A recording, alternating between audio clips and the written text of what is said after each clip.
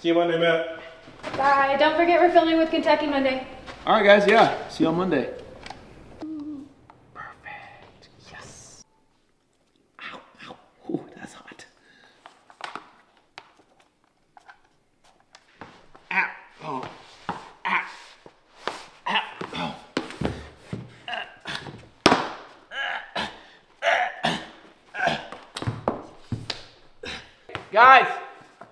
Guys.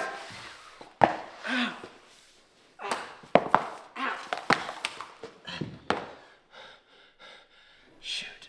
3 days later. That was the last time I had Taco Bell. It was so bad. You smell that?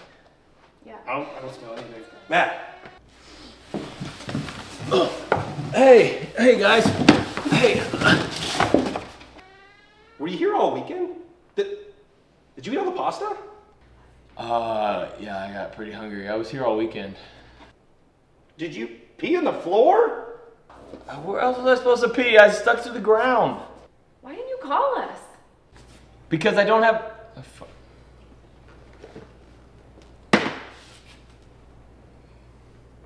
Shoot.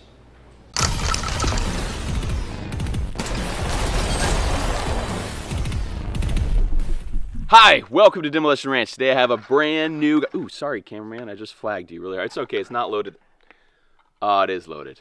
Hey, my bad, bro. Anyway, we also have a new HK G36, straight from Germany. Just kidding, it's not. It's a Tommy belt. It's a G36 clone, but look how cool this thing is. So, chambered in 5.56, and you might remember we have another one from the same company. We have our UMP clone over here. This one is chambered in 10mm. So we got all the HK goodness that us Americans have a big problem with getting, because now we can get these clones that are, for all intents and purposes, just the same. Very high quality, nice rifles. So it has the actual optic these things used to have, Hinselt Wetzlar. That's exactly how you're supposed to say it, I'm sure. It's pretty stupid, but it is kind of neat for, you know, the era these were made. It has on the bottom a magnified optic. It's about like 2.5, 3x probably. And then on the top, it actually has a red dot, which is fiber optic, or has a switch you can turn on a light. And so this is unmagnified, and this is slightly magnified. So, you know, you got short range. You have to kind of come up higher on it, put your chin on the stock like that, so I can hit short range. But if I need to go out to, you know, 400 yards, I can look down this one. It's actually a pretty bleh scope. The eye relief is terrible. Field of view is terrible. We will probably replace it. This thing came with a Picatinny rail, so this whole thing will come off, and we'll put a Picatinny rail up here. It'll still have the carry handle look. It won't be as tall. And then we can put whatever we want on there. We are going to shoot this in just a bit. First, let me show you what we're going to be shooting at. Guys, I want you to meet Gunter, the glue sniffer. Hey, bud. Nice to have you here. Thank you for coming. He actually made this armor himself. This was an idea you guys had to get hot glue. You guys have seen hot glue guns like this. Get these sticks and make homemade body armor out of it. So what we did actually is we put this, tons of sticks in an oven. We actually bought an oven just for this because my wife wouldn't let me put it in my home oven, and it puts off a lot of fumes. Let me tell you, that's what happened to Gunter the glue sniffer. That's why he doesn't talk anymore. He made this for us. I didn't make it, he made it. And we put it in the oven. He put it in the oven, boiled it all down, and then let it cool. And it actually, we thought it would be clear, but it cools with, it's kind of translucent. So this is an inch thick plate of hot glue. And you guys said you want to see, can hot glue stop a bullet? So we got you. And just in case this doesn't, Gunter made a bigger one. We just figured Gunter the glue sniffer wouldn't be very good at doing this, so we told him to make a bigger, thicker one, just in case. So this one's yeah, a little over 2 times the thickness. So it's not heavy. It is light. It's just glue. So it's still possible that you could use this as body armor if that doesn't work. It's also possible this won't work at all. But we're here to find out. Hold on, getting it. Ooh, my alarm. I gotta go feed the babies. Today's episode is sponsored by Deal Dash. Deal Dash is the leading pay-to-participate auction site. They partner with brands, wholesalers, and inventory liquidators to give you huge deals on new products. Look how cute he is. They make it easy to search for any type of products. home appliances, electronics, or even cars. It's pretty sweet. You can log in on the website or the app and you can purchase a bid pack, and there's always a 90-day money-back guarantee. Like, check this out. This is a 2021 Mazda 3, has a buy it now price of $26,500 and Worth a Try bought it for $2,500. That's insane. Let me show you first how bidding works. I'm gonna jump on the app and scroll through to find something I wanna buy and start bidding. All the bids start at $0 and each bid raises the price by 1 penny. The auction clock restarts from 10 seconds every time someone bids on the item. See, watch. If no new bids are placed before the clock runs out, the last bidder wins. Easy as that. DealDash hooking up my viewers with 100 free bids with your first purchase. That's $10 worth of free bids. Head to DealDash.com/DemolitionRanch and use promo code DemolitionRanch to check it out. We're gonna start small, no HKs. First up, we have a 22 long rifle out of the Volkortsen, and we're gonna go straight at our 1-inch plate. You ready, Gunther? It just had a lot more power. It just felt powerful. Maybe there's a bullet stuck in that plate. Oh. Well, thanks for watching Demolition Ranch. I'll see you next. My mistake. We loaded supersonics in there. We were just asking for trouble. I don't know, I put a subsonic in here. So it's going slower now. I have a feeling the results will be the same. Center. Oh, okay, hold up, hold up. It didn't come out the back. Let's see if it went in the front though. Oh, yep, still went into him. So it's better, it's in his body, it didn't go all the way through. You know, you gotta take your wins when you can. Let me see if I can find something less powerful. Behold! That jammed. The power of the 25 ACP. Yep, yeah, that for sure went through him. I just thought maybe a bigger, bigger round bullet. Yep. There's a new hole back there. Okay, let's find something weaker. We got the old Trent shotgun, shooting number 5 birdshot from a distance. This is the best thing I can do to give him a chance.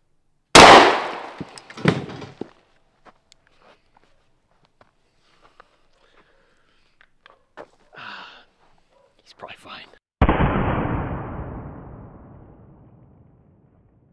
Hold up. This actually might have worked. So that was here. There's holes all around it. Oh, wait. Oh, yeah. That was the front. That's where we hit. So I actually think these are bubbles. And I think some of them might have, yeah, like that BB was coming through. That one's about to come through. And I think those are like where they hit, but didn't actually pierce his skin. So there's a BB that made it all the way through, stopped on his skin. Officially, we stopped a 12 gauge shotgun blast. Well, the part of it that hit him. A lot of it went around. He didn't take any in the face, though. That's good. I think it's time to go ahead and switch to the bigger one, because 1 inch, not enough. That's what she said. 2 shots, subsonic, then supersonic. The sub jammed in here last time, so we'll see if it makes it. Sub first, going high. Super, going low. Yep. Sub did not cycle it. Please work.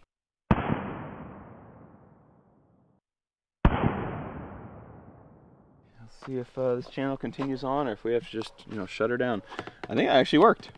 There's no holes back here. Nothing. No big deal, guys.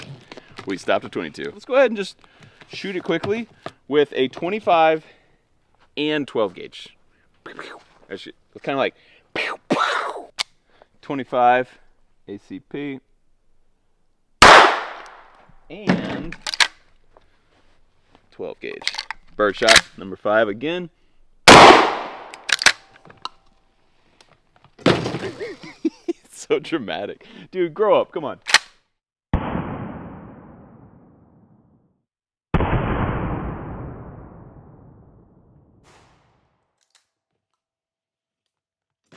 Come on, baby. When we flipped it over, we did find this, which is a 25 ACP.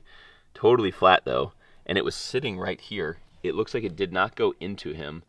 So I can't really figure out. It looks like it might have. Yeah, I think it came through right there. So I think it was just sitting right here and stopped on his skin. Birdshot did not go through.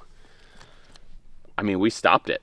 Everything. This would have just stopped right here, and you'd have been like, ow, what the heck, man? But that means that probably nothing else is going to stop. but there's only one way to know for sure. So I got 3 guns, and I was trying to decide which one I should do next, because I think nothing has made it through there, at least lethally. So these are my next level of guns, but they're all kind of different. So we have a 45 ACP, we have a 357 mag, and we have a 5.7 by 28. So look at these things. This is the biggest and slowest, this is the smallest and fastest, and this one is in the middle. So I'm trying to think which one will penetrate least. You know, like faster things will penetrate through like hard targets, but the bigger, heavier bullet will carry on through soft targets better. I don't know if this is hard or soft, kind of in the middle. I'm just gonna shoot all 3. We're gonna go top, middle, bottom. That's the plan. Top with 45 ACP.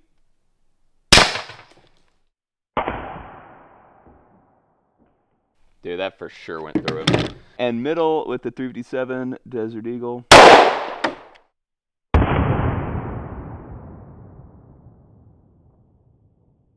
And we're gonna go low with the 5.7 Descent.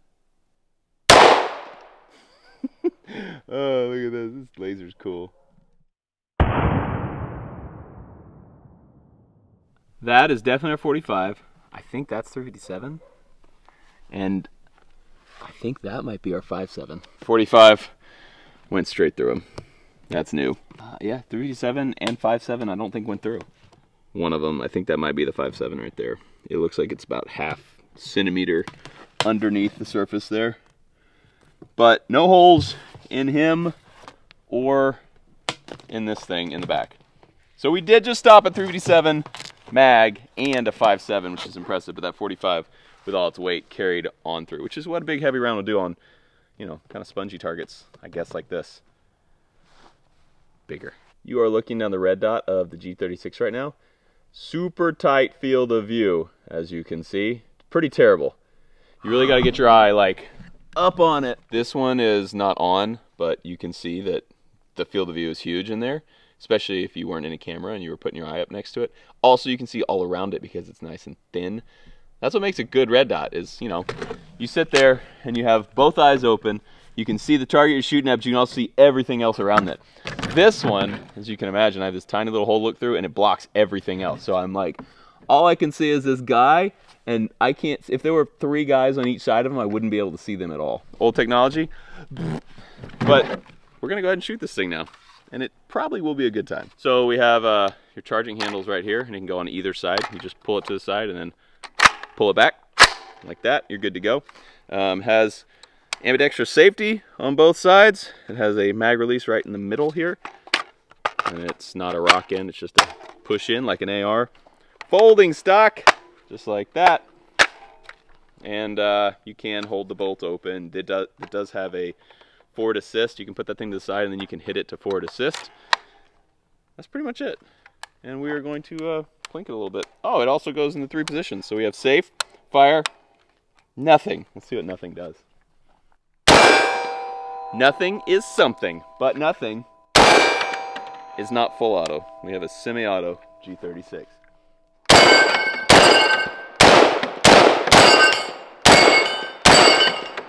Man, this is no fun. When you're shooting with the red dot, you have to put your chin right here, and so it's just banging your chin the whole time. All right, let's try a scope. Woo! Sweet. We need more ammo. It also does have a bolt release right there. Woo! We're gonna shoot some long range with it now. See what we can do with this little magnified optic.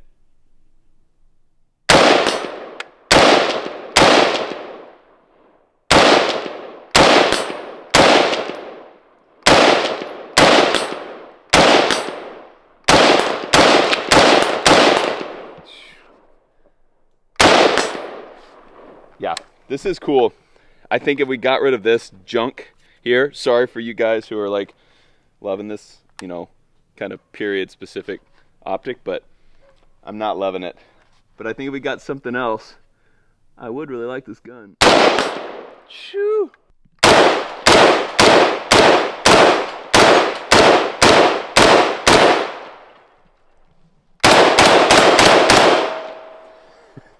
Yeah, this is sweet. I really do like this thing. But Will hot glue stop it? Yeah, this is definitely going right through him. Let's see.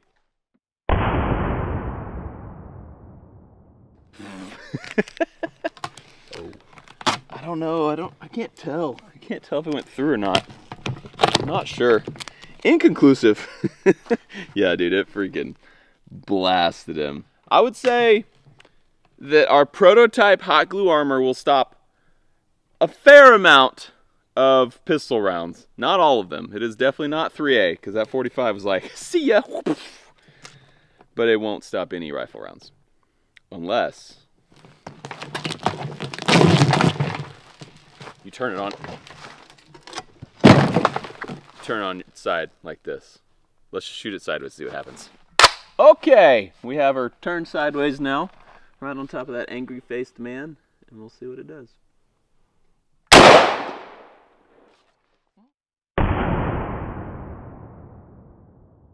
Dude, it like just came out. No, it's in there. It looks like it went through this little dip here and kept going. I mean, it didn't hit the center block, so it didn't go down. This was right here. So we did stop it. All you need is 1.5 feet of hot glue in front of your chest, and you can stop a G36 like it's nothing. Oh, I found a 50 BMG. I'm pretty sure this will stop it.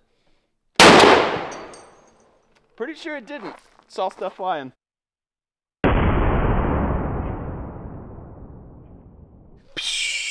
That little bitty hole. That's all. I mean, the bear's a little guy. Just that tiny little hole, and then it.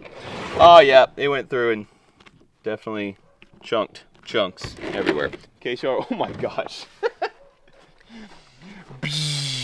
There's our 50 cal going through right there. I saw it throw glue back up in here somewhere. There it is. Your glue went all the way back. We have one more thing we want to try. Everyone's gonna be like, yeah, you shot hot glue when it was cold. What about when it's hot? I got you, fam. Look, we got hot glue. Check it out. Bloop. How cool is that? Question is, when we shoot this with a G36, what's it gonna do?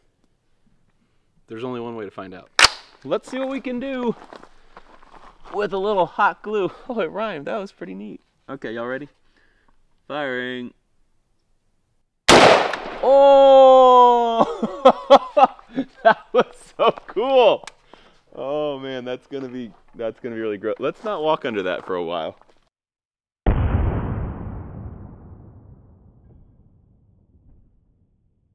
There's like spider webs of glue everywhere.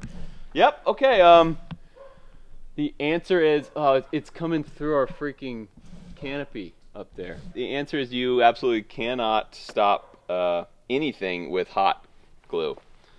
Oh, G36, pretty cool gun. Had a lot of fun. That was a lot of fun playing with it. Yep, anyway, we're gonna put a new optic on it. We'll get it back on the channel soon, and we'll see if there's still hot glue in the tree. Thanks for watching this episode of Demolition Ranch. I love you. I'll see you next time. I really actually can't get out of it.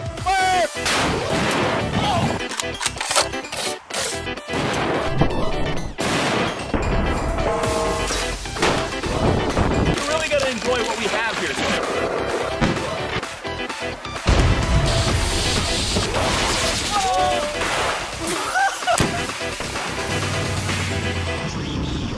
Y'all okay? Okay. Yeah, I'm good.